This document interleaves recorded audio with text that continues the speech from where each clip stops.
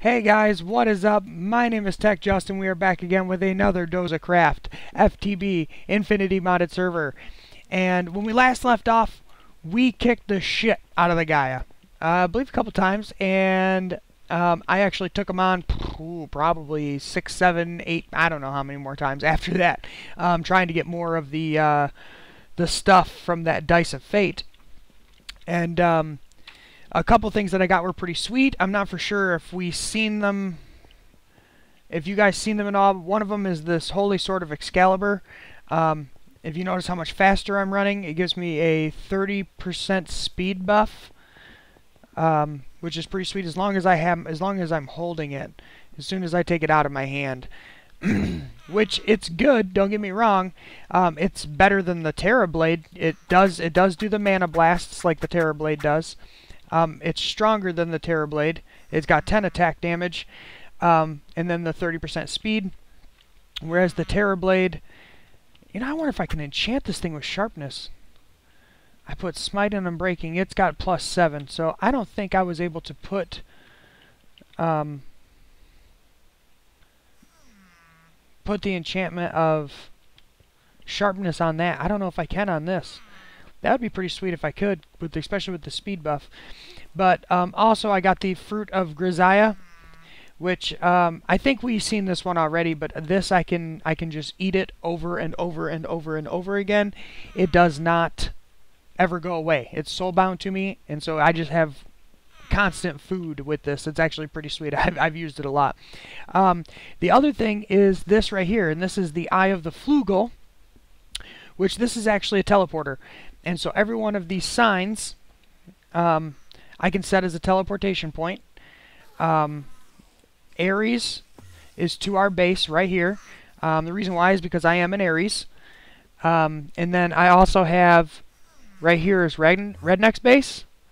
And then I have Twisted Light's base, which these two actually have new bases elsewhere. Twisted has been working on some floating islands that he's been doing, and then Redneck has I believe his own floating island somewhere else. Last I checked, he was doing like a big ass reactor, and I need to get both of them. Maybe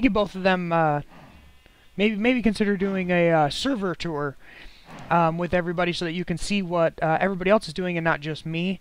I also have right here, which will be the spawn village here. Oh yeah, and then also. Here, hold on, we'll come back to that. Right here, this one will take me to Sanguis place. This one takes me to the altar to do the Gaia ritual, because it was just easier for me to teleport back and forth to it. But if we go back to spawn here, earlier, SB decided to troll me, which I will include into this. So you guys can see it. He decided to troll me with a bunch of chickens. Filled my entire house with chickens.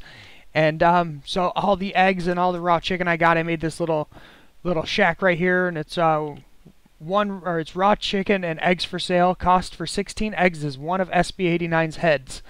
And then you can also do 64 chicken for 5 of SB's heads. There was actually a lot more eggs than this, and I kept some, and I'll explain to you guys why later.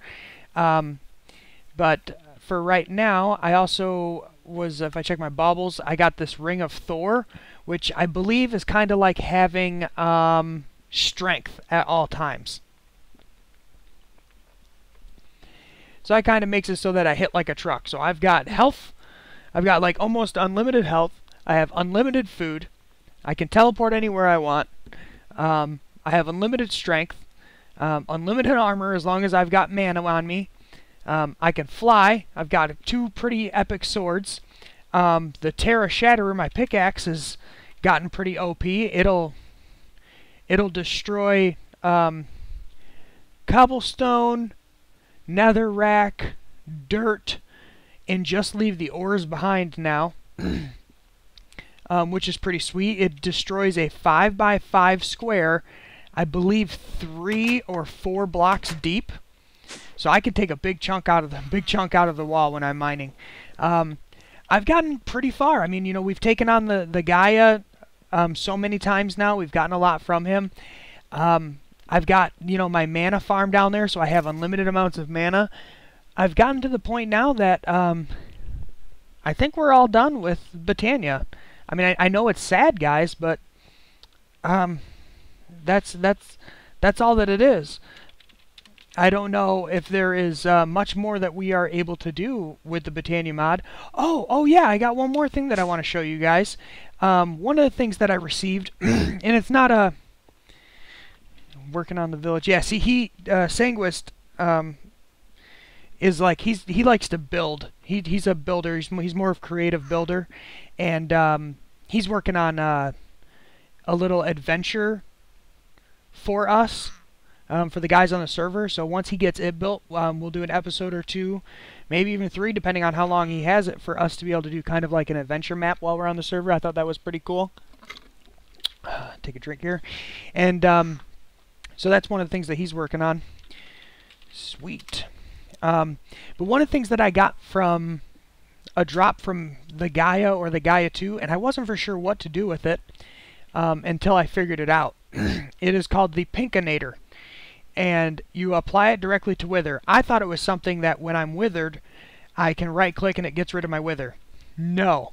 Actually, if you right-click on a wither with it, you tame it. So now I have Walter the Wither. And this is my pet wither. He has a mask on right now. This is the second one that I did. The first one, he didn't have a mask or a hat, whatever you want to call it. But I kind of like the hat. I think it's pretty cool. He's kind of got a real derpy looking face. But it turns him pink. He's tamed, so he's always harding for me. If I was to break this, he would follow me wherever I went. I can ride him. I can't move him around or nothing, but I can sit up on his shoulders and hang out with him if I wanted to. I thought that was pretty cool, so I kind of just put him in this little fenced-in area, and he's now going to be my pet. Walter the Wither. I thought it was really neat. It was good. It was pretty funny.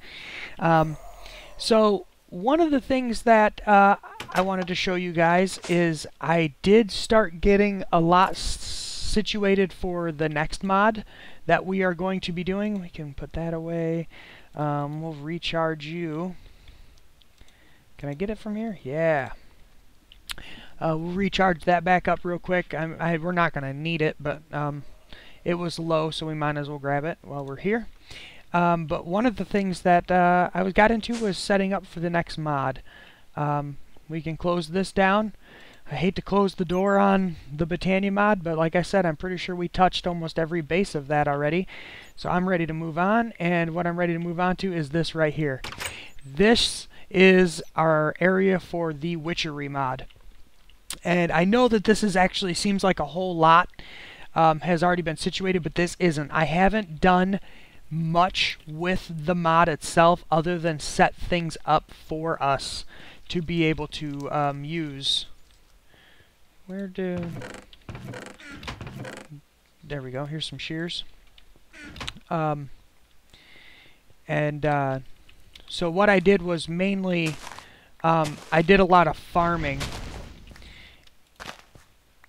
Hours, actually, of just farming to make sure that we had enough materials.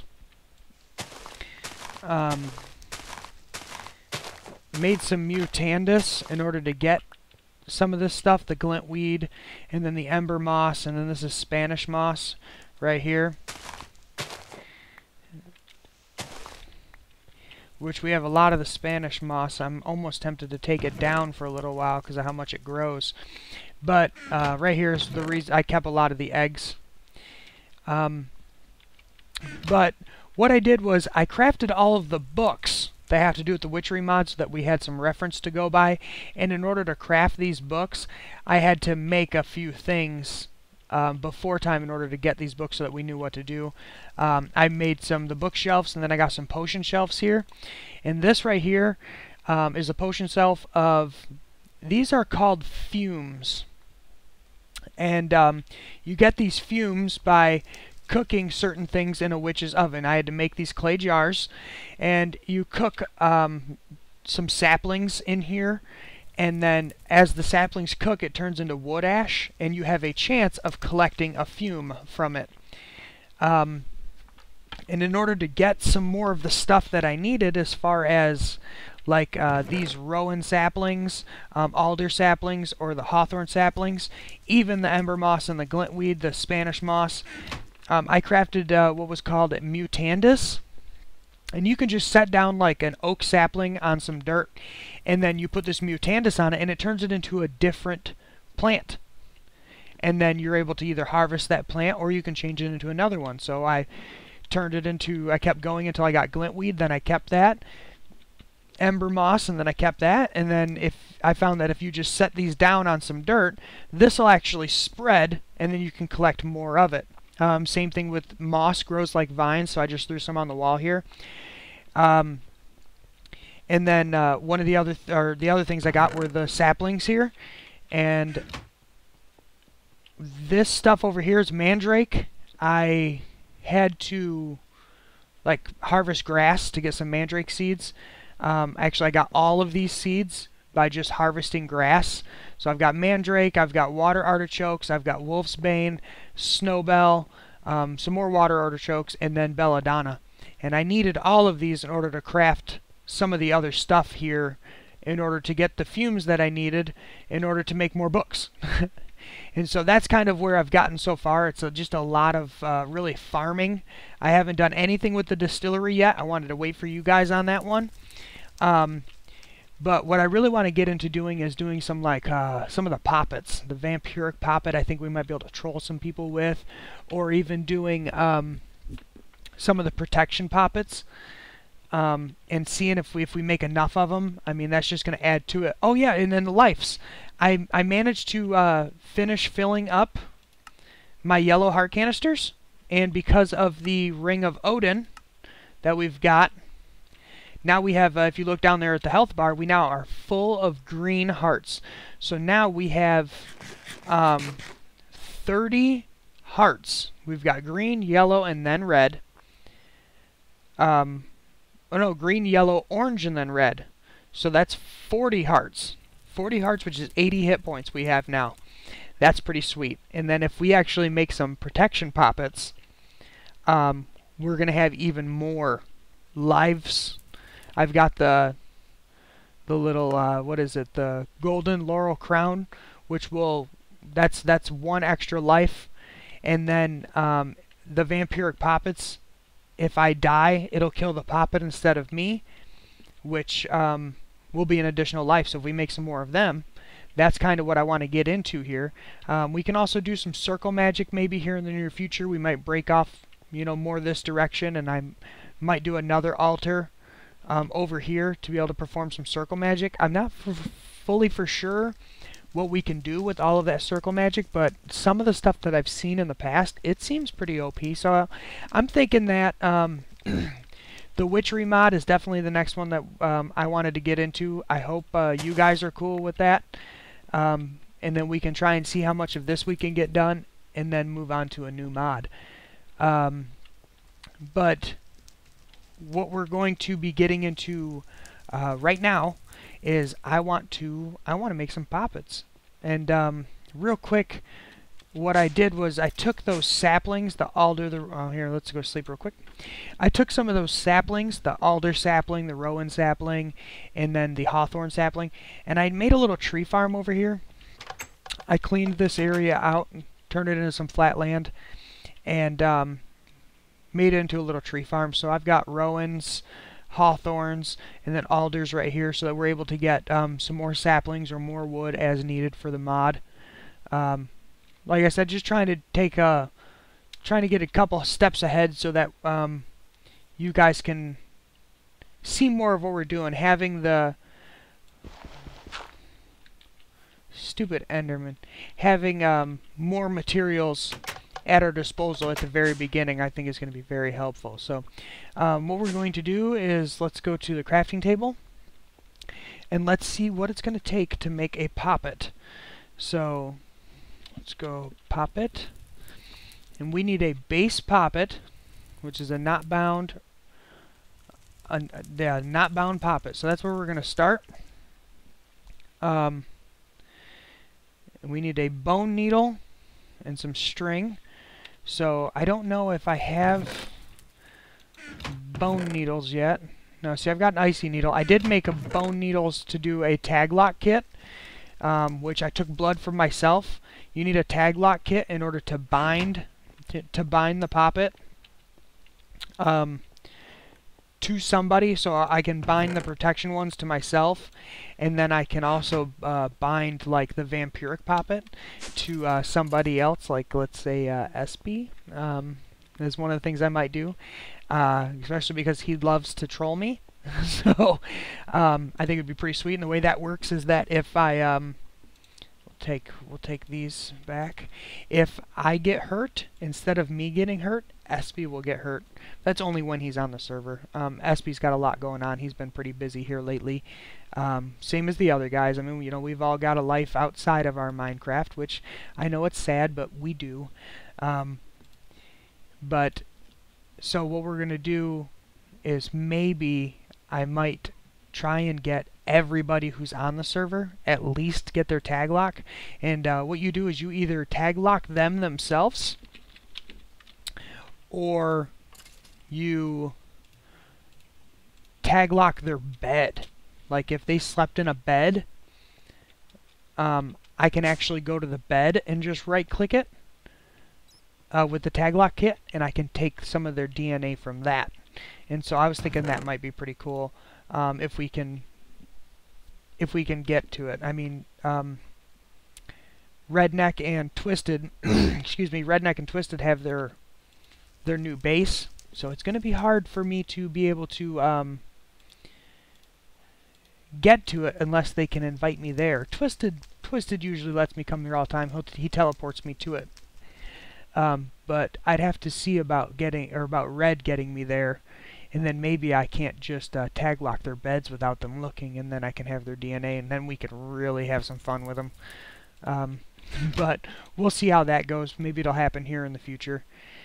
So now we've got our bone needles. We're going to need some Spanish moss, and it was string, right? I'm going to have to go grab some string.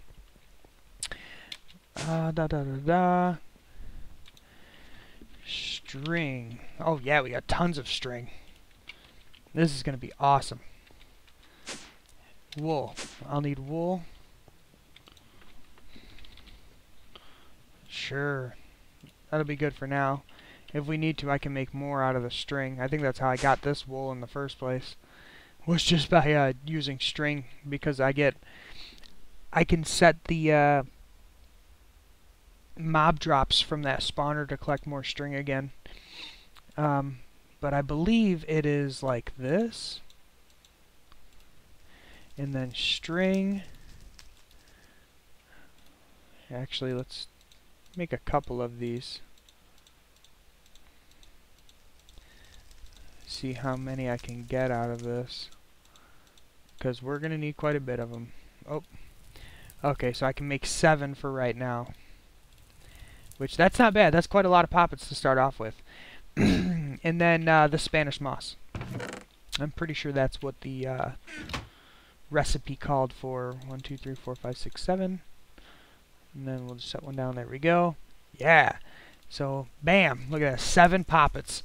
So, that's pretty sweet. We've got a lot of poppets to be able to work with. Now we just have to figure out how we're going to turn them into the other poppets. So, let's open this up and let's do poppet. And let's see, death protection poppet, a poppet protection poppet, a vampiric poppet, an armor protection poppet.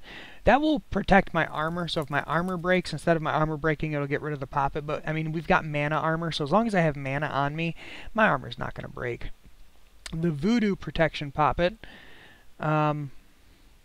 which I believe the voodoo protection poppet protects you from a voodoo poppet. If I tag lock somebody with the voodoo poppet and they make a voodoo protection poppet, that will actually protect them from it.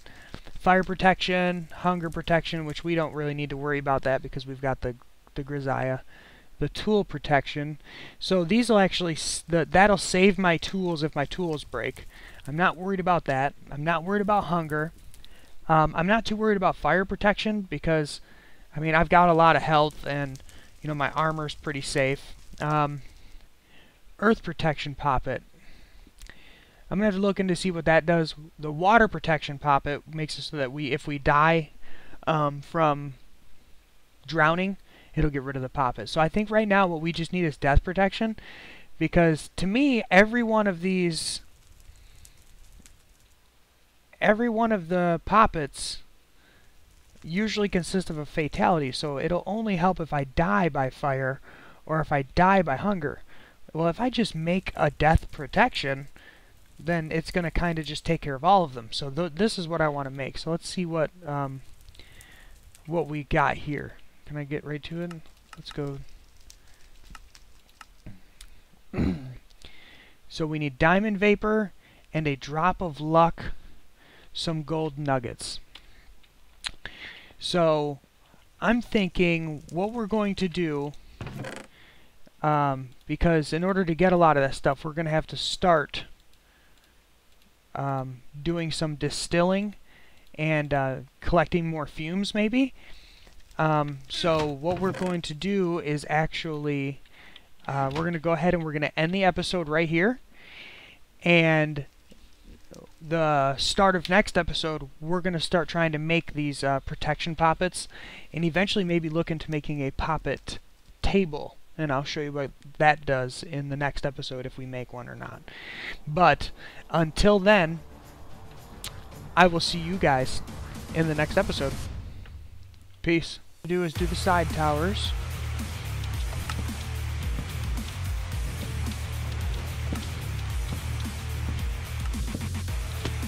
Yeah, you see how it's kind of got that like reddish glow coming off of that? That's because it soaked up that coal that it dropped. See, here's another coal. We'll see it. See, now that coal disappeared, it kind of soaked it up.